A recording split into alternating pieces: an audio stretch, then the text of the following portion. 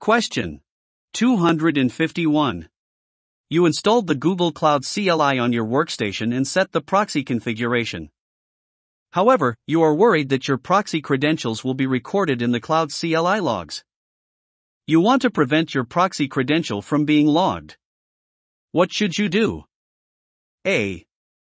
Configure username and password by using cloud config set proxy /username and cloud config set proxy /password commands.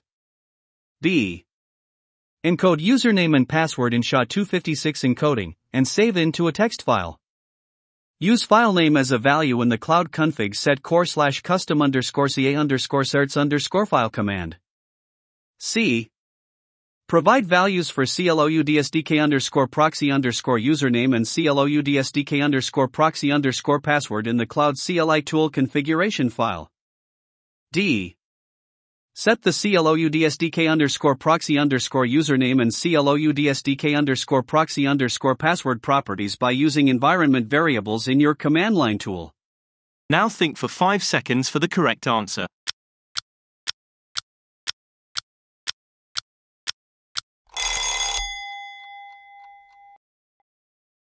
Correct answer is D.